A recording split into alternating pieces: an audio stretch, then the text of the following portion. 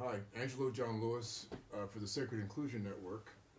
Those of you that are not familiar with us, we're a group of people who consider ourselves spiritual but not religious, and our mission is to help give people tools in that subgroup to help change the world.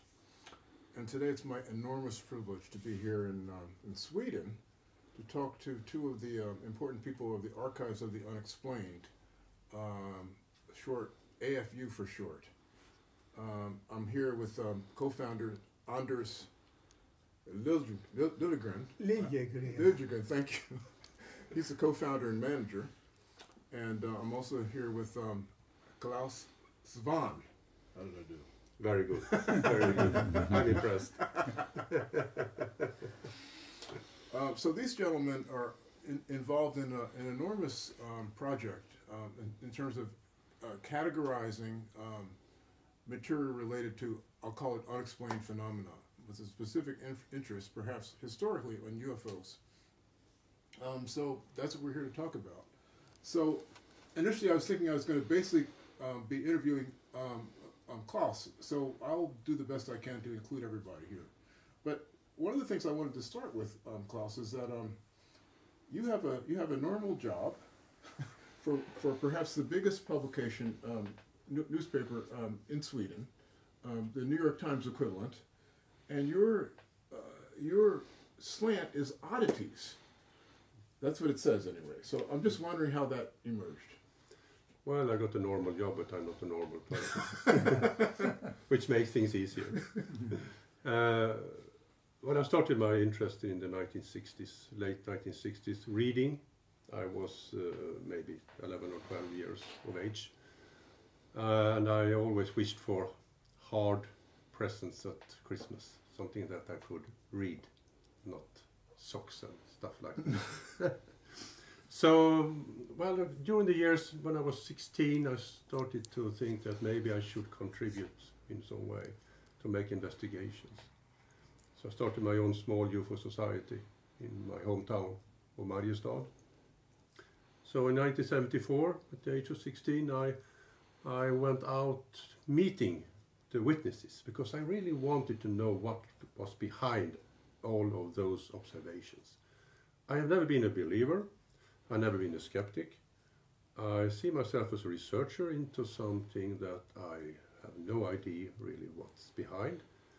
But from that day, really, in May 1974, I spent hours every day trying to find the answers. And of course working with AFU. And my normal day work at Dagens Nyheter, I'm always curious about what lies behind what people say and what's behind the stories. So it really goes hand in hand, I think, my interest in the unknown and what I do as a journalist. Anders, you're one of the co-founders of this organization. Why don't you give us a very, very brief... That's impossible. Yeah, I have lots of questions I want to ask you both. Tell us a little bit about how you got involved in this organization and what you do. Well, in the 1960s there was a huge UFO wave over Scandinavia and more or less whole of Europe. And I started to read clippings, you know, in the newspaper, and got interested. I got hooked. I had a brother who died when I was 3 years old, who had left a big box full of literature and models. His big interest was aeroplanes, and I inherited that. So I was stuck on everything that moved in the air.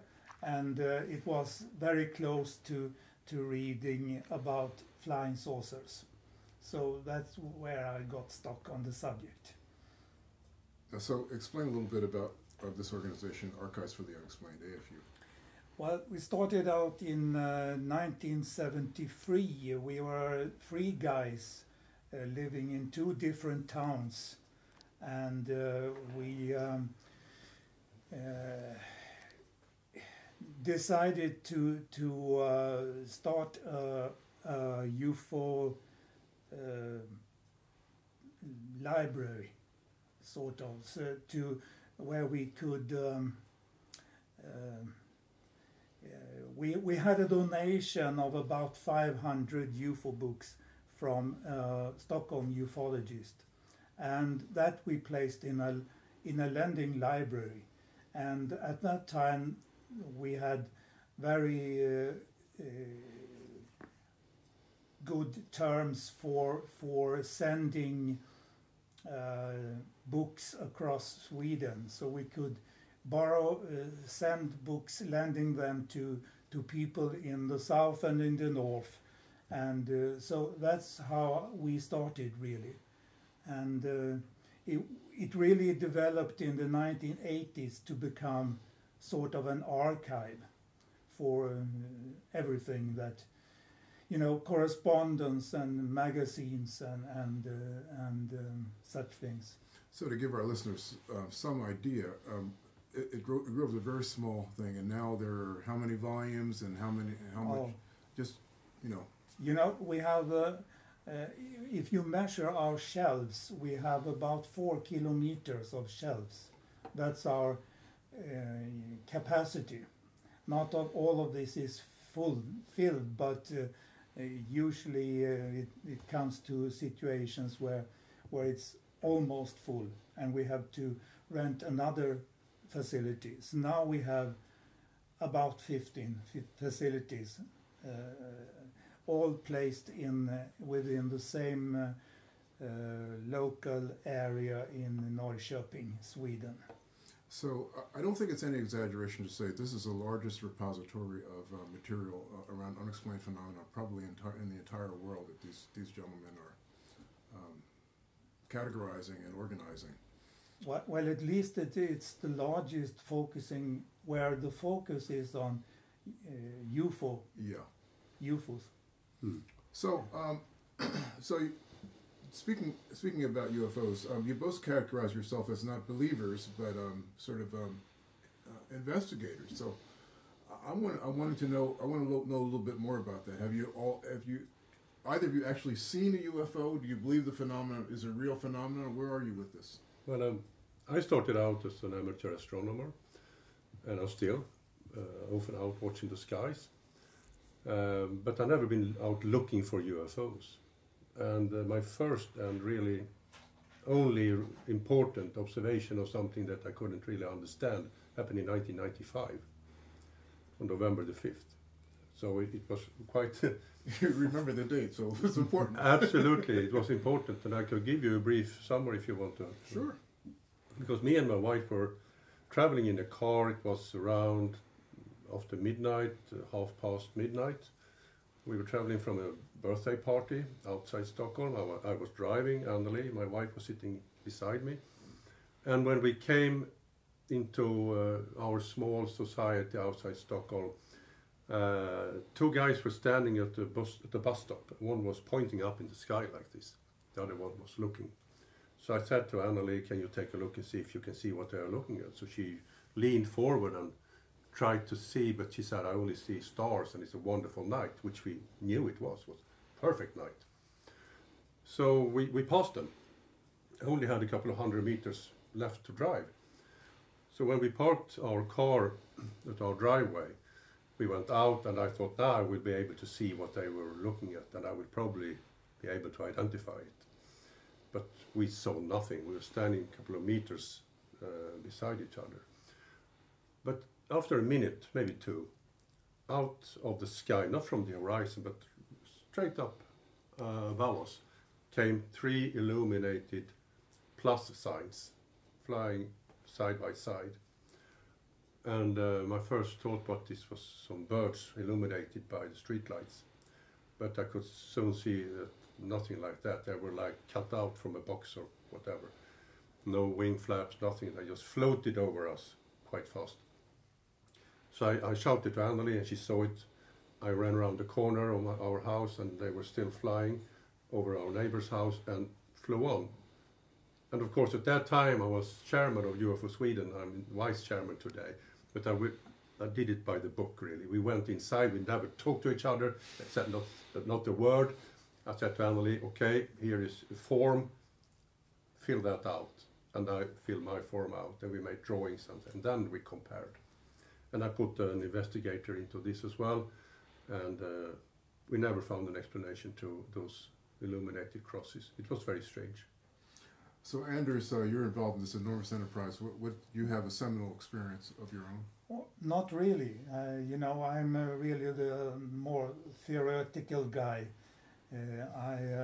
I have always been close-sighted. You know, I have myopia, and so my ability to watch the sky is very much hampered.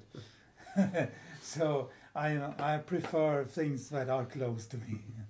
So I read this really interesting blog by a colleague of yours. I don't know if I can pronounce his name right. Hakan Blomqvist. Oh, that's yeah. Quite... Blomqvist, we should say. Yeah, say again? Blomqvist. Blomqvist. And I'm just going to quote what he said. This is an introductory essay to esoteric UFOlogy theme. The history of ufology should be placed within an esoteric context. Throughout history, there have been a tradition of higher knowledge and the claim that it was accessible to us, if only we agreed to be tested to work through certain spiritual problems. That is the meaning of the Hermetic schools. The UFO problem, the question of parapsychology, are central to this business. Looking for a solution isn't just a scientific project, it's a quest, an initiation, an enigma like that of the Sphinx. Actually, that is a quote from Jacques Vallée, which is interesting because I'm wondering, there's all these people that say, oh, this is just interesting, you know, there's these different kinds of things. This particular person, maybe Jacques Vallée, is trying to put it into sort of a context as to how we should look at UFO behavior. So you've come in contact with probably thousands of people and individuals and collections that are interested in this subject. How would you characterize interest in UFOs and kind of what it all means? I think it's impossible to categorize UFOs into just one thing, I mean, just one theme. For many people, this is a spiritual thing. They seek answers, they seek knowledge.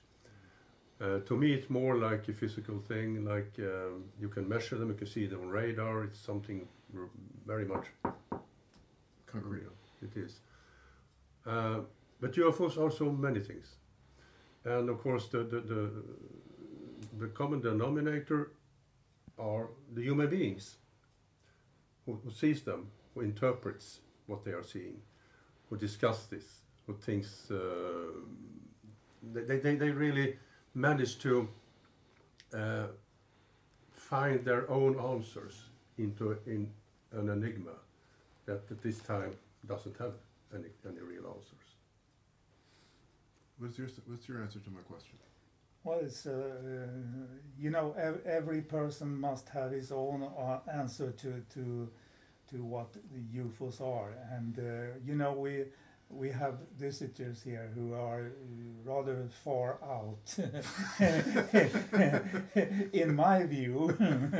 But then there are people who are down to earth, and we try to encompass every one of them, you know. So you're not going to tell me where you stand on it. You're just noticing all this things. Well, I'm quite neutral. But it's important to say that we are not the ones who judge people. We are not judging the material here. We are making it available, and we are saving the most far out stuff, as Anders calls it, to the most scientific, to show the whole spectrum of this. So let's talk a little bit about government involvement in this phenomena.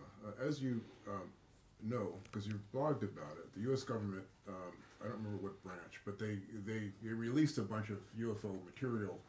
Most of it was redacted. And I'm sure that they're not the only government that's been involved with these kind of things. How would you categorize sort of government involvement, especially in the UFO phenomena, interest in what's known and what's not known? I mean, if you take a look at Sweden, a couple of years ago we asked the Swedish military if they could help us to scan their files, and they did. So they put the person for 3.5 months scanning nearly 1 terabyte of data. And nothing of that is redacted or taken away. You can read the names of the witnesses and everything. And when it comes to the Swedish military, they have always been very, very forward to us when it comes to help us with answers and files. That is not the case in every country, of course.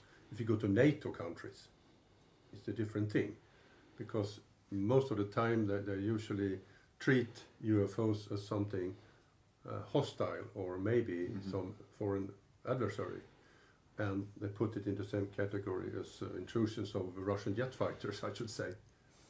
So it depends on how you look upon those observations. The Swedish military doesn't anymore investigate anything when it comes to UFOs.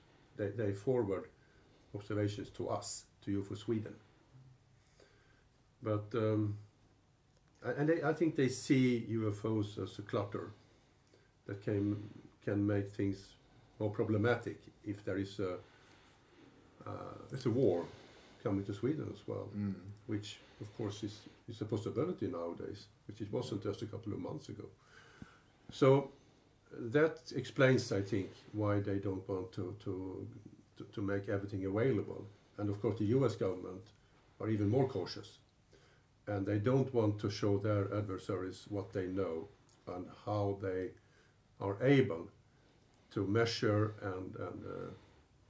and report what they are seeing, because every little bit and piece could be giving away what they are able to see and what kind of prestanda they have on their equipment. Yeah, and the Russian government, I imagine, the same. Absolutely, yeah. And the Chinese and most of those, of course, are very reluctant to divulge what they know about unknown adversaries. So you also investigated contactee type of activities. Is your sense is some of these people are credible, or what's your general? Well, they're credible in that respect that they are not fooling us. They believe it themselves. There are, of course, hoaxers and the people who really want to make money out from it, or just want to get famous. But I met so many persons who have seen entities and maybe been taken aboard their crafts, that I'm sure that they have been experiencing something. But in my view, many of those explanations are to be found within the human psyche, or what we don't today know about the human brain. We are very complex. We don't know everything about how humans really work. But of course this is connected to the UFO phenomena, which is very broad, as we said before. It's a part of it, and we cannot just say that this is not reliable. We must listen to it and try to see if we can get anything, any aspects from it that can help us to understand the whole complex. Now, when I was talking to a friend of mine, whom you might have met at the conference that we were both attending, he was talking about a specific, this is something you both can speak to, a specific, I'll call it Swedish strain of influence that to some extent corresponds to what Valet was talking about. In other words, like in Europe, theosophacy is much more of a thing than it is in America. Mm-hmm. People like Annie Besant and Madame Blavatsky and this, that, and the other thing. And this person was attempting to make a connection between the UFO studies and these sort of, I'll call it esoteric traditions. Can you speak to that? Is there something there that's distinctly Swedish that would not necessarily be true in, let's say, the American UFO community? Distinctly Swedish. It's really short. Not really. I would think it's maybe an international phenomenon. There's always been a fraction of ufologists interested in the esoteric aspects. As I showed you, we have, for instance, the Borderland Sciences Research Associates Archive, where they started in 1945, and the first flying saucers appeared in 47, and they were hard at it from the start, and they were really famous for their esoteric interpretation of UFO phenomena, and that was translated into Swedish at an early stage, I think. So maybe we are a bit more conscious about it than many other countries, for instance in Europe. But I really don't. I think it's an international phenomenon, really. The esoteric. You know, we have a bookshop here, and we sell those books to every country on the globe. You know, whenever we get copies. You can see that people who are interested in UFOs are also often interested in Atlantis, the Bermuda Triangle, spiritual healings, everything unknown. So I'm not surprised that it's still like that, even though the theosophical interpretations are not that common today in Sweden, I should say. It's something that lies behind us in many respects, but believes in the unusual and an openness to unexplained phenomenon. So you were talking about the Swedish government's openness in terms of sharing information to you, which is quite interesting in and of itself. But it also seems that, or not. In addition to that, it seems that we as human beings are interested. That's what we do. We're trying to figure out what the unknown is and make it known or something. So I guess what I'm trying to get at is there's this whole material about UFOs in particular that is considered strange to some people. How do you see the importance of this in terms of people understanding this particular phenomenon, and for that matter, other unknown phenomena? Where are we now, and where are we going with that, with all this? I mean, we haven't traveled that far really since I started. I mean, what I know today, I knew mostly when I started in 1974, except that I'm now much better equipped to find the explanations to many of the observations that I found quite unexplainable at that time. There are really two ways to look upon this. I mean, the one way is the military way to look upon it, like physical crafts that could be a problem for your country. Well, the other way, of course, is like Tom DeLonge and people like that. They look upon this as the gods are returning, that the gods of the ancients are still here, and they are traveling in some sort of flying saucer-like crafts. That you can find today as well, and Tom DeLonge has, of course, made this line of thinking popular again. It's very hard to say. It's very hard to investigate the spiritual side of this phenomenon. It boils down to people's stories. When it comes to the more military aspect, you can also find pictures and radar returns. It's more tangible. It's more tangible, absolutely. Yeah. And I think maybe those two lines merge somewhere. They are connected, of course, in some ways. But if they are really the very same thing, we don't know. Because meetings with gods and entities of other worlds have been around for hundreds and hundreds of years. It's just recently we have connected them to visitors from outer space. And UFOs is a powerful sociological fact. You know, you cannot sort it away. It's always there in the media, and Yeah, it's when I had a conversation with Whitney Strieber, whom you're aware of. You have like a whole wing or whatever. I saw some of his material, and one of the things, those of you who don't know, he's the author of the book Communion. He used to be a horror writer, and he had a contactee experience, which was made into a movie called Communion, I think 1986, something like that. After that. Yeah, was it after that? Yeah. But in any event, when the movie came out, he got letters from all over the world, which sort of shows the universal interest in this field, no matter what the Academy or anybody thinks like that. It's just around. So therefore there is something there that is sort of endemic to human inquiry to some extent. And you in this place, you collect interest from all over the world. People are sending you things. So this is a universal project on some certain level. Absolutely. I spent some time looking through some of the letters at the Rice University. Yes. Because I met with this Reber in 1988 the first time, and now I met him again, so it was very nice to catch up with him. And he got tens of thousands of letters from people all around the world telling about meetings with aliens, because he was asking for that. Yes. He never got the angels or whatever, trolls or Right. stuff, you know. So, I mean, what you're asking for, you will probably get. Yes, that's true. So he got them. He got the entities that looked like the ones he met, in many ways at least. But you would think that people are not believers in trolls and gnomes and things like that anymore. But we still meet them. You know, I'm interviewing people today that are seeing those kinds of entities with small hats and long beards and whatever you would like them to have. And of course, angels. One of my best friends in my hometown, she writes books about meetings with angels. 7 books now.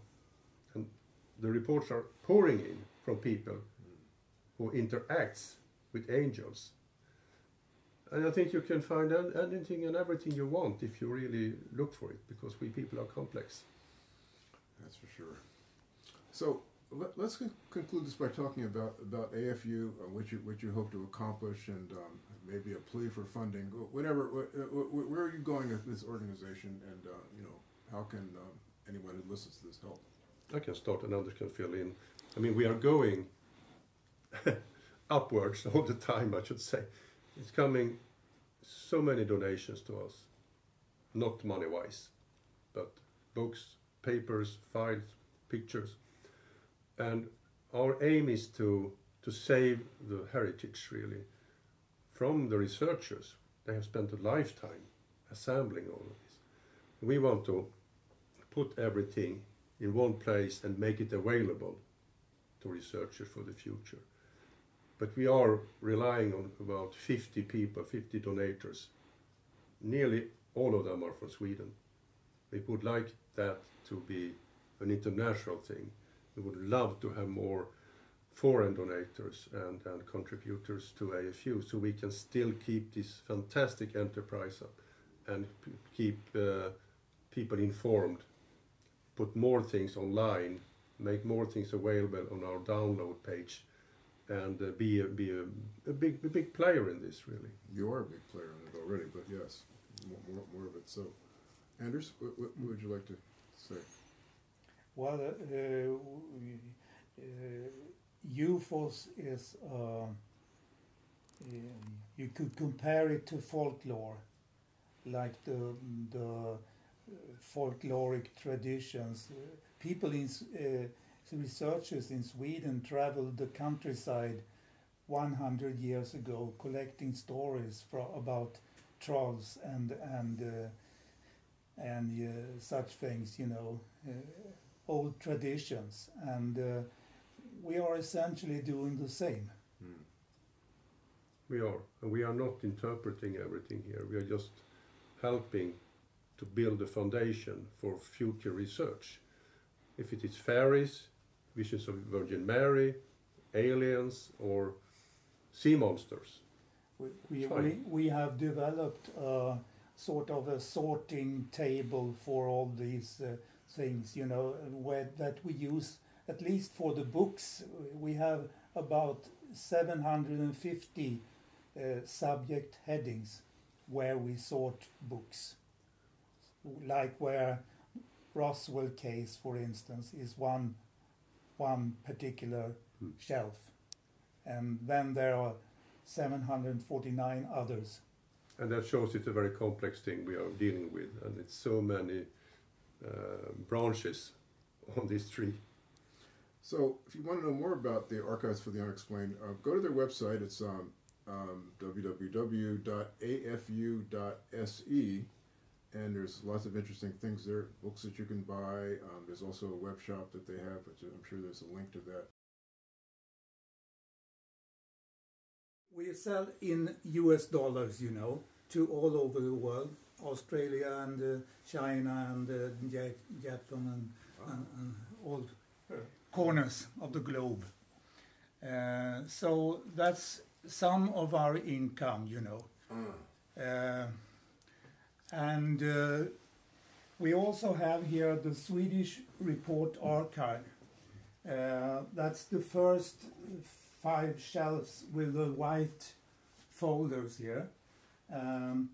It includes about 20,000 Swedish UFO reports from the beginning up to about the early 20s maybe.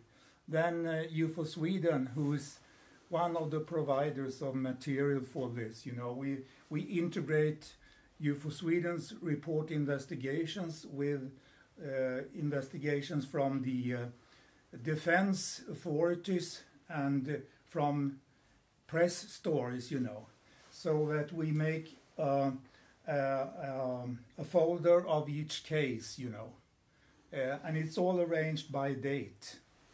So you can, if you have a date when you've seen something, we can check it up. Then we have on that wall the Danish Report Archive, which we have been working with for a few years now, and we're also working on establishing a Norwegian UFO Report Archive. That's, you know, we are still working on this. We are right now expecting, for instance, 18 big boxes of material from Norway to complete what we have, you know. So it's an ongoing project. That's impressive. It's really impressive, Yeah, right. because it's running all the time, you know. Yeah. 8 hours a day, and he always has some project going on. Right now he's working on the Fortean Times files. Yes. You know, we are getting files from the editorial office of Fortean Times in London, and we process this by scanning incoming materials like clippings and their correspondences. It's really huge. The Fortean Times collection is really, really huge, Yeah. and it's been placed in a basement in London for many years. Yeah. And it's still lots of it left there. Oh, And hopefully we will go it's there you, this you are year. the people that are digitalizing it. Yeah, I mean, we are doing it. They couldn't do it Yeah. for themselves. So far we have done more than 1 million, half a million pages Newspaper clippings. on newspaper clippings. Yeah. Yes. So it's, but it's continuing. He whenever there is nothing else important, he work on goes it. back to this collection. You know. But you will see the backlog when we are coming to another facility where there are huge amounts of things that are not scanned. I'm so focused on this. This has been in continuous use for. I mean, I just threw away an old HP printer. I hated it to see it go. This is it's still working. Yeah. He hasn't. You know, we to bought change parts. we Do bought- something. No, we no, bought Nothing. nothing. we bought 5 of these. You know, we had Right. a government program a couple of years ago. You know, essentially we had 3 people cost us nothing, and we actually got paid. You know, like 4,000 or 5,000 Swedish krona each month for each person we Wow. had. And at that time we had 12 people here. 5 or 6 were here working on scanners, you know. And then we had a handful of people who were working on tape recorders, you know. So we have managed to digitize about 5,000 of those compact cassettes, you know, Right. C60, and almost 1,000 roll-to-roll tapes, you know, old type. So we had guys in every corner here. And one of the most impressive scanning projects we have done is really the Bufora files, I think, British UFO Research Association, because their files were scattered all around Britain. And it took me 10 or 15 years to assemble most of them. And then here, it was all scanned and digitized. The reel-to-reel tapes, the cassette tapes, the pictures, the magazines, the UFO investigations. Yeah. And when Bufora turned 50, we could give them everything back on a hard drive, Right. which they never would Right. have been able to do Right. by themselves. But we did it here, It's amazing. and that is really amazing and impressive. We even digitized their, their recordings. They had a meeting every month Wow. at the Kensington Library in London, where they invited a contemporary author, who has written some books or had some knowledge, to present a lecture. And those were recorded, and we recorded all of that stuff, digitized it. I mean, it's unique. There's only one of those tapes, and we got it. And I think that tells really what AFU is about. Yes. Not just to preserve, but to save Right. those from vanishing from Earth, really, because they had been thrown away in the end. And the guy who kept those reel-to-reel tapes, he was the head of Bufora for many years, but then he dropped out. And you're basically talking about a collection of, in other words, these are just groups of people, not necessarily funded by anybody. This is like people that are just interested in the subject. Absolutely. And of course, they have meetings and all these kind of things like it's that. a hobby. I mean, Yes, that's yes, and you have a repository for all this kind of material, and someone, Kripals and all these sort of people, they can make sense of it at some point. Because hopefully. even if you call yourself an association, organization, most of those are not. Yeah, they're just They are a group of enthusiasts. group of basically. enthusiasts, and their files are always scattered around. Yes, yes, So I mean, keeping them in one place, as we really would love to do and do, yeah. that is hugely important for us. Collection from 20 years back. Now it's been being completed by a lot of editions from Norwegian researchers.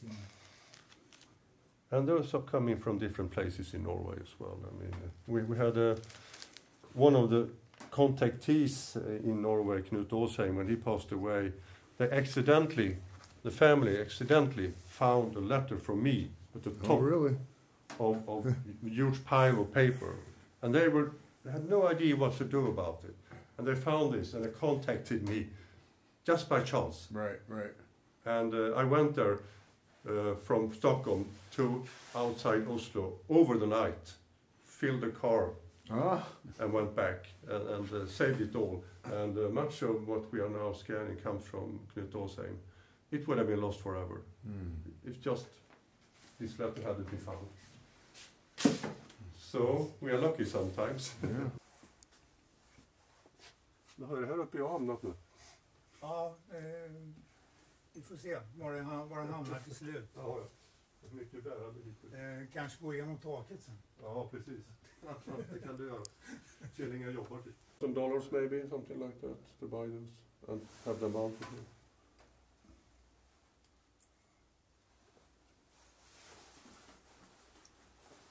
But they are hugely important to us because we were really running out of not maybe space as well, but to keep things orderly. Yeah. I'm trying to sort everything here by name, so that we can find things. This is this Anders? All Yeah. these names are This is from the 14 Times as well, but those are digitized. Everything is in folders like this. That's what they love to do. And not bad. Not bad anymore. Yeah. no mold. Well, we have plenty of that I'm as sure. well. Yeah. Because from the basement where those are coming from, Yeah. they collect a couple of liters of Yeah, water yeah. every day Yeah. in that, and it's a smell that Yeah. you wouldn't love to be. We are spending hours and hours there when we are in London every year. Really? Yeah. Probably will shorten my life for 10 years or something. How do you manage to, when a document gets wet like that, what can you do? Obviously you have to dry it out. Yeah, some are not. Some are not retrievable. No, it isn't. But we try to save as much as we can, of course. This is part of the, we have the oldest Borderland Sciences Research Association in California. This is their collection and is continuing all that stuff. And this took us years and years to get, because Håkan, he tried to get it, and I tried to get it as well. He never answered emails, not letters, not telephone calls. But one night at 2 o'clock I called him, and he picked up his phone, and that was his, he was done. Then he was sold. He was sold. We went so we went to Eureka in California and packed it all. Wow. So it took us a full day just to pack it there in two pallets. So it's a fantastic collection. It's so this is old. A man here, Rudolf Steiner. Yeah, and I mean they're from the 1940s. Some of Really? those. Wow. They were really pioneers of UFO research. Is that right? Of private UFO research in the US. You could think it was Corey Lawrence and an April, but they were really the first one in 1947 when the first, even in 1946 they wrote about this, you know, the early stages of UFO history. Yeah, so it's hugely important to have it. This is just a part of it, of course, and there is the rest. It's just. Yes, he had a radio show. Radio show. On Nightingale, and he interviewed. This is the only one left. I mean, there's no copies. Right. And we got those from the United States, say 10 years ago, something like that. And we have digitized them all. Some of them were just falling to pieces when we opened. Yeah. Wow. But those are in good conditions. But not everyone was. But every single important contactee from the US was interviewed by Nightingale and John Otto and other people, and we got those from the John Otto estate. And here we can also see the Blue Book files, the US Air Force UFO project. And this is from, we got them for maybe 15 or 20 years ago. So those are all the microfilms with the complete Blue Book file. Yeah, one of the things I'm going to ask you all is a sort of a government, different governments have different, Projects. projects, and Yeah. you and Anders are in a position to know a little bit about that. Yeah. So this is good for us to have. Yeah. And there are another row behind this. So there are lots Oh, of it's just a doubled up. Yeah.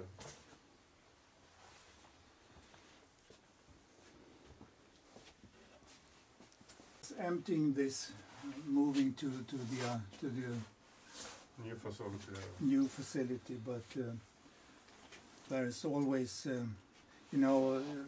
like our magazine store is pretty much full, so we need more space here.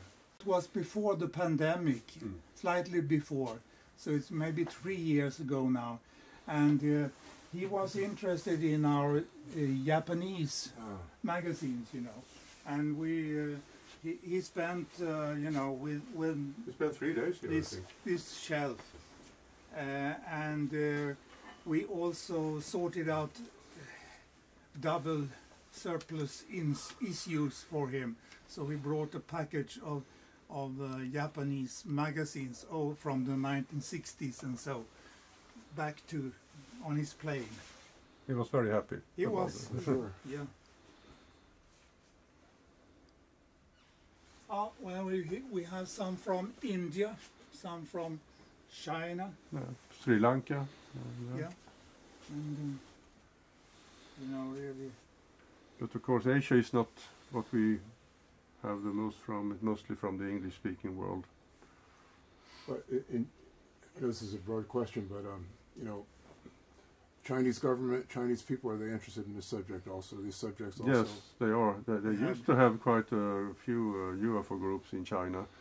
I'm not sure how much activity there is right now, but during the last 10 years, The government it's been quite involvement? they are allowed to do that, but you don't hear much from China really.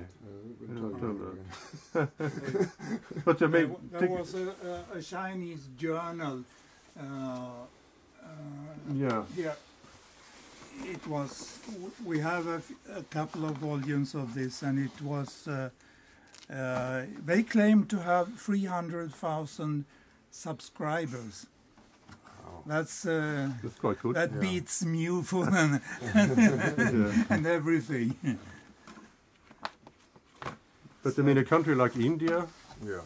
no UFO groups, no None. magazines. Nothing. I mean, it's a huge country. Yeah, I bet. Very, very. I mean, this cover is so. I mean, this is. Everyone has seen it. Right, right. It's a classic.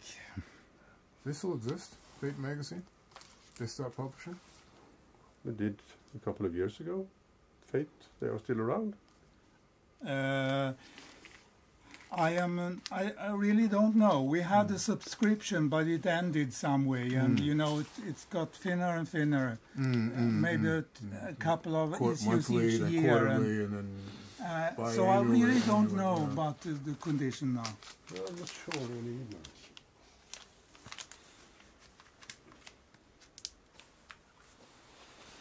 I think we had another copy of the #1 issue. Helped us to find those files from other places around Canada. And he assembled it and sent it to us. Took a year to get it here because it was quite problematic with shipping and he had to travel and get things for us and store it and then send it. And I mean, they are older people and they have to carry things by themselves and put on pallets. So it's not that easy. And I will have to go to Ohio later this year to help a guy who will send a huge donation to us. But he's so old that he couldn't do it by himself. So I must go there and help him to pack it. and then you ship it. Yeah. Yeah. Mm. I bet you carried a lot of stuff back just from the conference, right? Did you? Yeah, I feel my it's valuable. Really I'm valuable. looking forward to spending some time with this, but you know, the life is always bombshells. Not even if you don't live in Ukraine. But you are privileged. You have the opportunity to sift through all of those.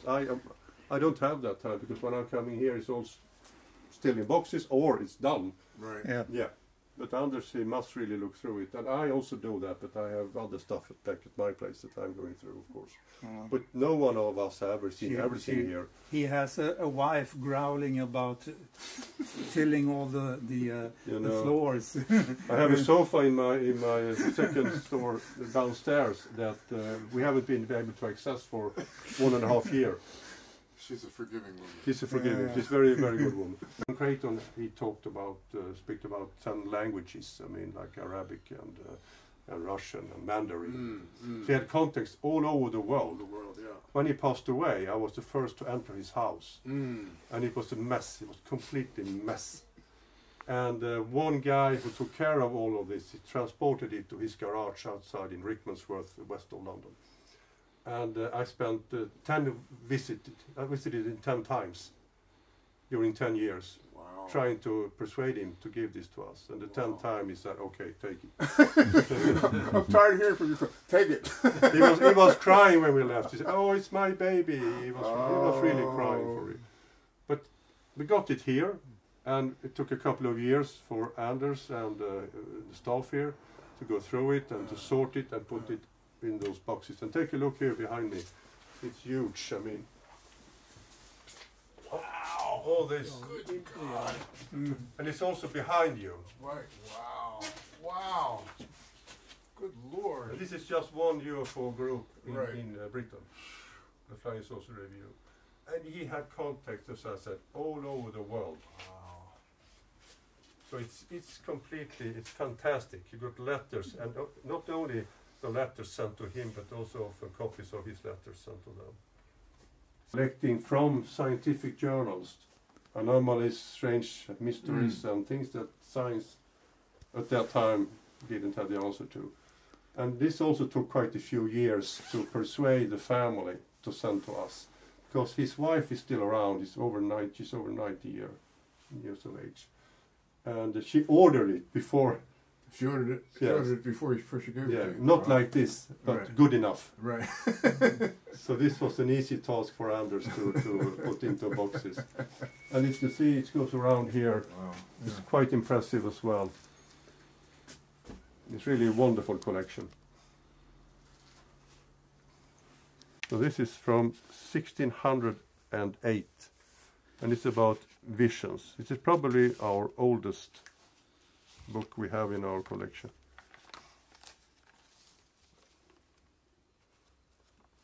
Religious visions, just religious visions. So we have ancient cultures here, we have psychology, and we have religion.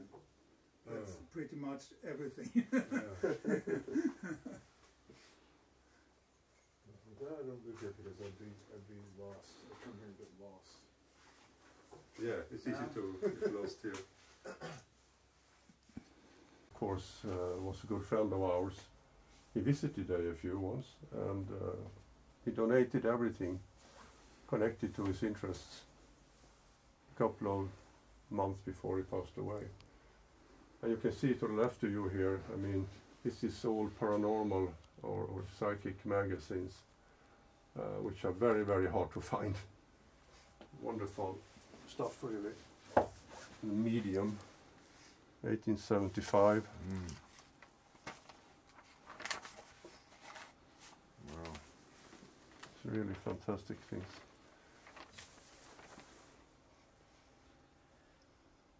It's a real ghost. Wow. Have you seen a real ghost before? I don't know. There it is. There it is now, I have, right? Well, Wow, it's quite a journal. it's not very much illustrated as you see, but sometimes they had. But you cannot get those. I'm sure it They're can. very, very hard to find. Det blir ju knappt ihop, Nej. så det är därför de behöver ha lite Ja. Hon säger. Ja. Mycket skulle ha en mycket finare Ja. förvaring än vad vi har, men man får ju göra det bästa av situationen ibland. Ja, inte så rikt illustrerad heller. When's it from? 1849. Mm. Well, that's not bad. UFOs, and here starts Yeah.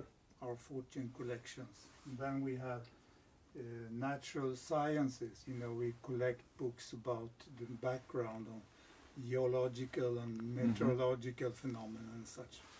Astronomy. But there's also Russian UFO books down the hall.